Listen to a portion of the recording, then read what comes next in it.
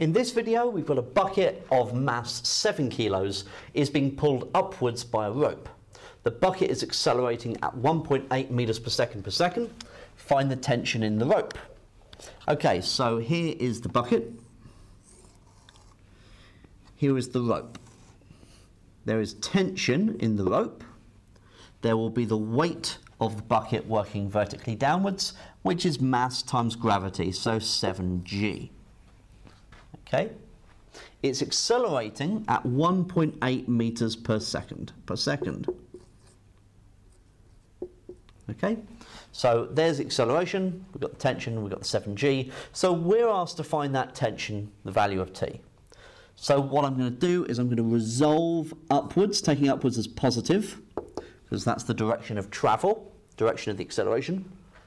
So I've got t working upwards. I've got 7g working downwards, so I'm going to use 9.8 for the g, is equal to the mass, 7, times by the acceleration, 1.8. So, the tension is 7 lots of 1.8 plus 7 lots of 9.8. And that gets us 81.2 newtons. Okay? Now, because I used g as 9.8, by rights, I should just keep that to 2 significant figures, sorry.